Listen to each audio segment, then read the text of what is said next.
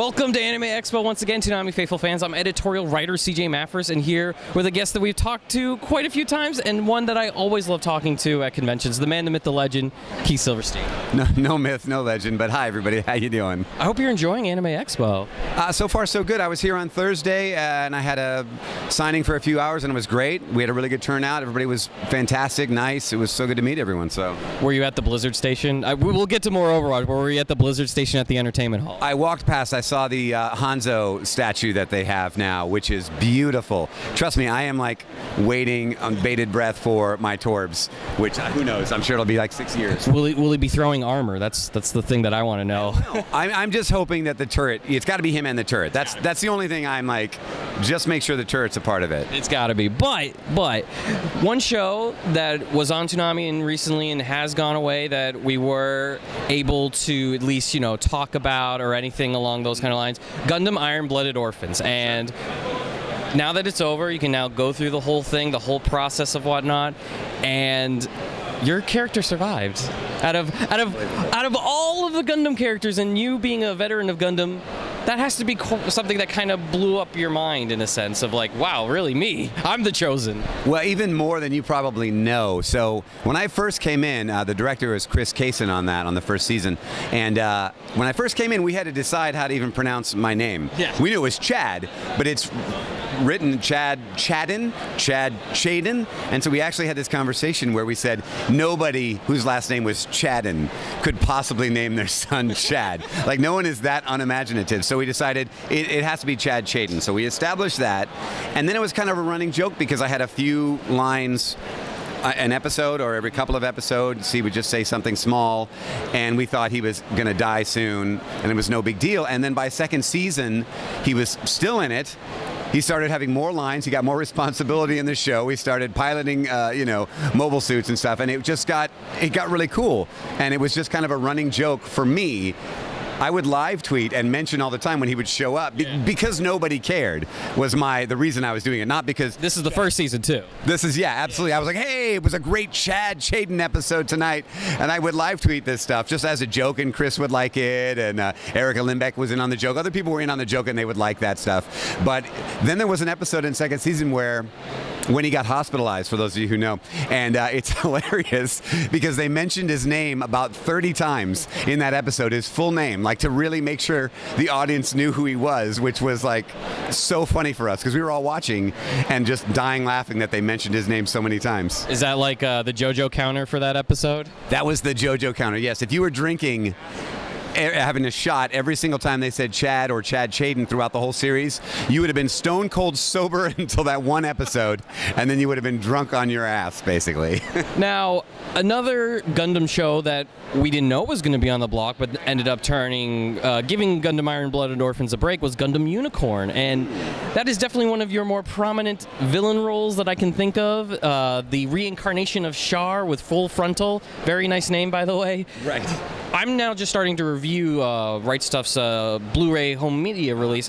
The OVAs are beautiful. I love the way the story is, personally more than the TV cut, just because it felt like with the TV cut, it interrupted at parts where you're like, yeah, it just didn't feel right. So watching it the way that it was intended, it's just the storytelling, everything just seems so beautiful. And so I'm curious how you felt being able to not necessarily reprise Char, but to be this kind of clone of Char that really you could flip heads or tails if he was the real one. Well, it wasn't reprising Char. I mean, in the universe, it was a reprisal of Char. For me, it was not, because I had never voiced Char.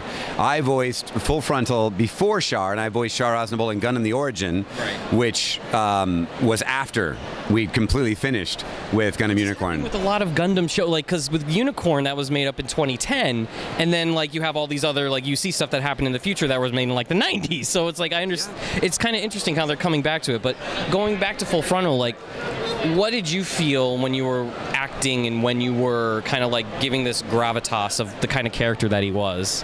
Well, luckily I had, because I only know so much. The Gundam universe is vast, everybody knows, and everybody knows what it is, but I was one of those peeps that had some toys when I was a kid, had never really seen a series, but I knew what it was. I mean, you have to.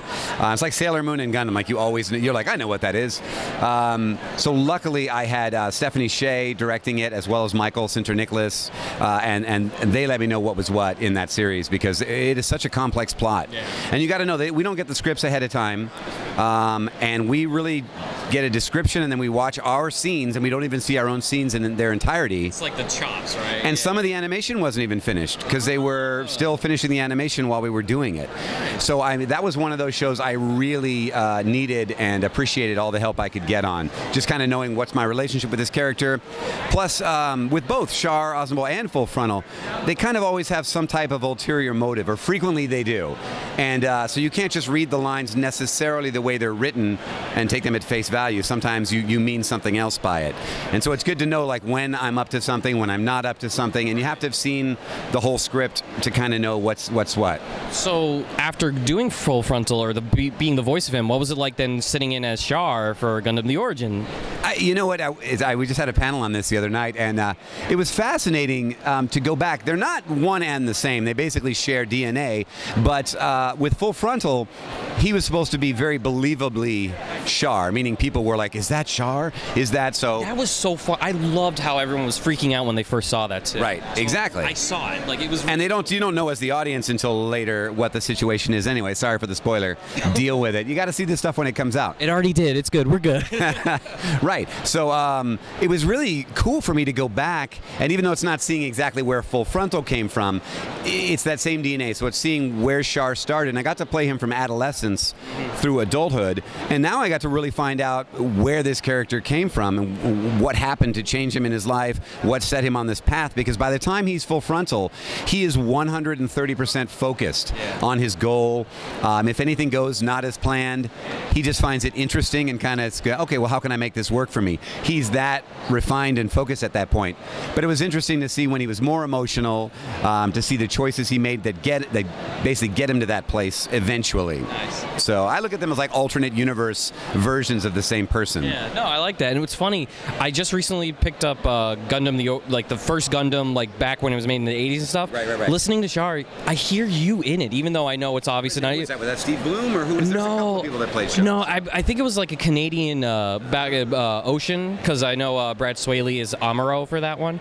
So I think it's around that time. But when I was listening to it, I was like, wow, I don't know if Keith actually might have listened to this before and added like his own personal spin, but a little like same kind of tone with it. Interesting. I did not. No, but it's very interesting to know. So I did not. So either we were just playing the same character, so there were similarities to it. Maybe they cast me because I had some vocal similarities to the original Char. So it could have been that. It could have been that now that you've heard my voice, you kind of in the back were hearing that a little bit. Not that you weren't hearing the other actor as well. But it could be a combination of those things, which is interesting, because I know if I know a voice in English and then I watch an episode in Japanese, I kind of hear whoever that is. See that with like Bryce Papenbrook and Matt Mercer with some of their Japanese counterparts, especially when it comes to Attack on Titan and One Piece for some things. Talking about at least Toonami shows, sticking at least with that, Hunter x Hunter has reached over 100 episodes on Toonami. How about that accomplishment? That's crazy. I miss it. I know it's your therapy session sometimes when you get to be as Hisoka, but how about the dodgeball game, considering we didn't get to talk about that? That was great. Yeah, I very much enjoyed the dodgeball game. I've been very good at watching it, with the exception of the Chimera arc, which I've seen about 60% of. I have most of them recorded at home to catch up. Nice. But I lost like 2 or 3 of them. My daughter deleted, or something happened, and so I was a little bummed out, because like in the middle I'm like, oh, okay, so I guess the king is born. I guess that happened. A proud father moment right there. I didn't get to see that stuff, so I'm gonna miss a couple of episodes in that arc, unfortunately. And I apologize for everyone. I know I've been really good at live tweeting until this arc, and it honestly wasn't because I'm not in the arc. I just got kind of busy with cons and family and work and everything, and it just got a little harder to do. I will try to use Hisoka's return as an excuse to try to live tweet a little more often. It is difficult. I think I did 60 plus episodes or so, maybe more than that, 70, 80 episodes. I did live tweet, so I was pretty good. Where are the hunters at, right?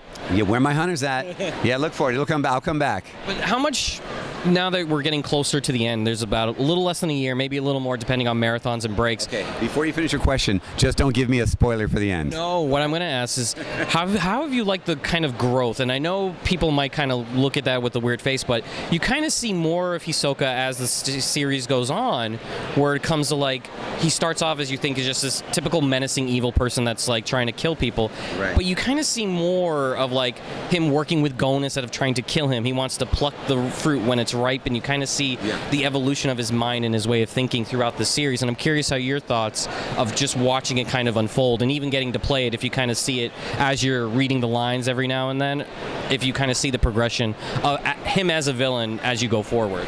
I don't see him. It's interesting. I know he's a villain and what have you, but I don't see him so much as a villain as of yet, as far as what we're up to.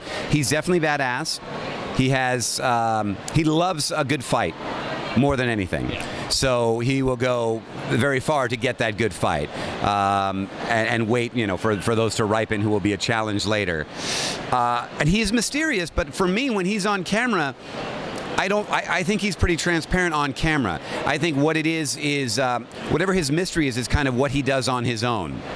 Does that make sense? Yeah, like when he's not on camera, that's when I'm like, what is he doing? To me, that's the mystery of him, because he's pretty straightforward to me, and I don't think he's changed too much from where we are now.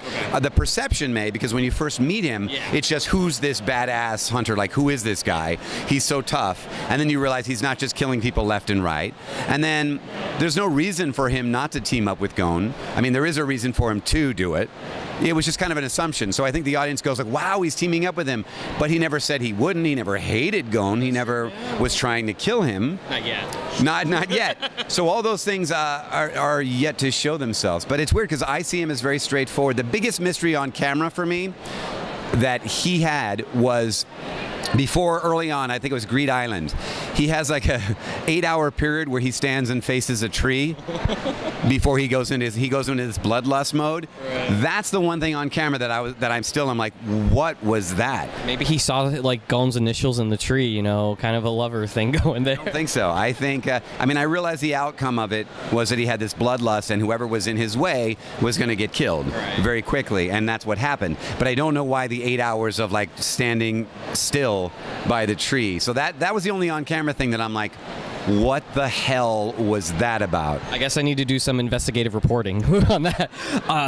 One quick thing before we get to a little bit of Overwatch. I know a lot of that kind of bleeds in with our fan base. Sure. I've heard of that. Now, with JoJo Part 4 now confirmed to be coming to Toonami. JoJo is the new character in Overwatch. Yes. Oh my God, I would love that. We have a hamster. Why not Stans? No. But considering that you were able to kind of go from full frontal Char to also be Chad, we could easily see, whatever. I actually don't know which studio dubs JoJo here in the U.S., but it's been Bang Zoom. Oh, Bang Zoom. So I could easily see Bang Zoom saying, "Oh, we haven't had Keith in a while since one of the best characters ever in JoJo, in my opinion." I could easily see you bringing back your voice, maybe in a different way, different cadences, the way that you did before, to then return for Part 4. Yeah, I could definitely be someone gruffer, older, or younger. I mean, there's definitely plenty of opportunities. And if it's an out there character, that it could be any kind of a dialect or anything. Who knows? So I could definitely vary up my voice and get another character. It's going to kind of depend on what they're thinking. What their list is. I'm sure they have a list of people that they, in advance, are like, ooh, we'll save this actor for this, that. And maybe I'm on that list, and maybe they just have a lot of great actors that they still want to pull in. I'm happy with Speedwagon. I'd always love more work. It would be great. The JoJo fan base is fantastic. I'd love to come back. That's the thing, where it's like it's continuing on. It's been on Toonami for so long, the legacy of it, and of course being part of the first one, I'm sure you feel at least a little like not to make you feel old, but the grandfather of JoJo, to be like, yes, I was there at the very beginning. I am the grandfather of JoJo. I'll be in, how many seasons does JoJo go for? We now have 5. I'll be in 6. Y'all don't know about it yet, but I'll be in 6. Grandfather JoJo. Oh yeah, Part 5 was just announced today, or yesterday at Anime Expo, which is everyone was like, they got a premiere episode like For the dub. no for the Keith sub. Silverstein. Yeah. It's coming out in August or like August or fall. Okay. And they were able to see part 5 because we've been waiting for it for so long. That kind of thing. There's more new animation coming. Well, I know the manga at least is like as part 8, so there's quite a bit. But at least now we have part 5 of the anime. 4 is getting a dub, and that's going to be on Toonami. We're all pretty pumped for it. And to finish this off with Overwatch, it's been 2 years, Keith. 2 years since you've been a part of this project, maybe longer. It's with longer the to me. Yeah, it's longer to me because I had recorded and it wasn't even in beta yet, and then it went into beta. And before it was released, I mean, I had a good year on it at least before that. So it's been 3 years for me to be involved in that. How just amazing has it been to feel that you've been working on a project that has touched so many gamers' lives and now has a pro scene that's one of the more successful pro scenes in the country right now with Overwatch League? How does it feel knowing that you're just there? That, like, your voice is in this world and has touched so many people? It is, it's amazing. It is hard to fathom. In the sense, it's easy to take a moment and stop, and I do that frequently. I take a moment at an interview or when I'm signing or when I meet a fan or whatever, and I stop and go, this is unbelievable. How did I manage to be so lucky, in all honesty? And I very much appreciate it and do not take it for granted. But it's hard to, it is so humbling that you just can't live in that humbling place all the time, or you'd be walking around all the time going, I can't believe it. You never get anything done. This is unbelievable. So it's a very weird thing because you go through your daily life and you don't think about it because you got to shop for groceries and you got to take your kids to Disneyland and you got to work other jobs and do whatever the normal grind that you do.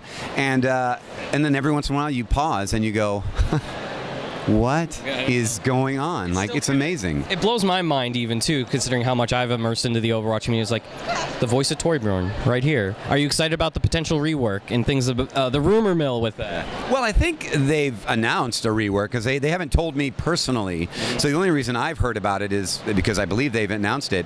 I think they announced a list of like 2 or 3 characters they wanted to rework. They put Torbs on the back burner for a little while, and I think that's now, he's next up at bat. And I'm really excited. I'm a Torb main, and when I say main, there's not even a word for it, because main means that's who you usually go to. There should be a word for who you always go to, because I don't attack, defense, I don't care. I don't even play the modes where it's like random, because I'm like, nah. You just need to throw your armor, the whole thing. Absolutely. I will say, I find it funny how much, like, your friends in your community, where you get to joke about throwing things at them, and it's like, oh, it's just armor packs, it's okay. I'm trying to help you. Yeah. I wish I could do that in the real world. I wish I could walk around and anytime somebody tripped or hurt themselves, I could just be, armor here, and I could just throw it out to them. I mean, I wish. That would be, I would definitely use some of that, definitely. Keith, thank you so much for taking the time. I mean, this is such a busy convention for everyone, things like that. Being able to set aside some time to talk with us and to Toonami Faithfuls out there, it's such an honor and a pleasure to do it once again. Nice. Well, thank you so much for having me. I appreciate it. Honestly, it's amazing anybody cares at all what I have to say. That's just where I'm at, but I'm honored to be a part of this, and Toonami's been great. So I'm hoping to more of my shows get on there, because I really like that community vibe of like live tweeting with stuff. And if it's one of my shows, it's a good excuse, because if I can watch it, I try to. It helps me connect with the fans a little better afterwards. Oh, I know the fans appreciate it. Trust me, they do. Different. It's very different to record it and walk away, and then 4, 5, 6 months pass before it comes out. It's a whole different experience to watch it, and then to watch it with immediate response from the fans. So the whole Toonami scene, I've been a fan of, and I've very much enjoyed being a part of. So that's thank you to all the Toonami Faithful out there. Well, thank you, and thank you for watching, everyone. There we go. Peace.